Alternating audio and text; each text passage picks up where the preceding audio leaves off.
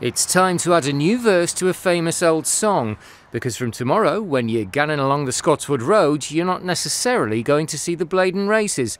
You might be going to see the Newcastle Eagles. Welcome to the Eagles Community Arena, where last-minute preparations are going on around the clock ahead of opening night.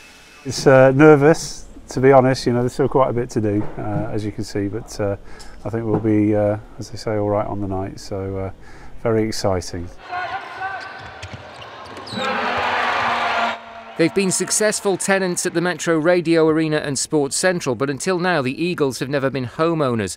The community arena has taken just over a year to build, but it's an idea, a dream, that's been around a lot longer than that. In reality, probably about 13 years from the point that we said, OK, we've done 5 or 6 years with the club, you know, took it over in '99. We can see that this has got a route forward now. Where do we go from here? So it was probably around 2005, just at the point where we were starting to win trophies and go on that successful run. It was about that time. So Paul, you've been in charge of British basketball. Where is this place going to stand in the list of venues around the league?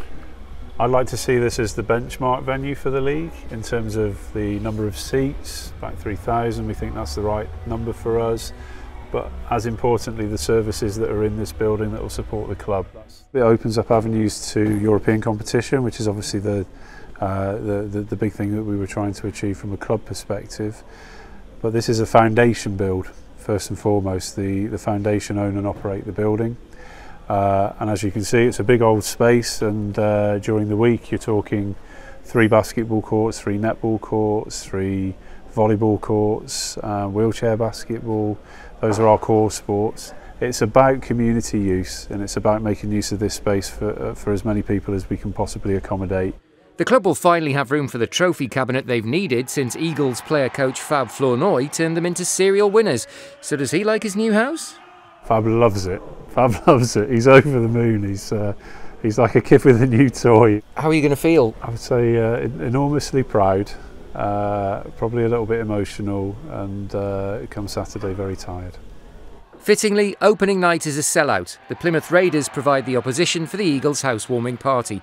Newcastle are already the British Basketball League's most successful club. Imagine what they could accomplish now they're finally on the property ladder.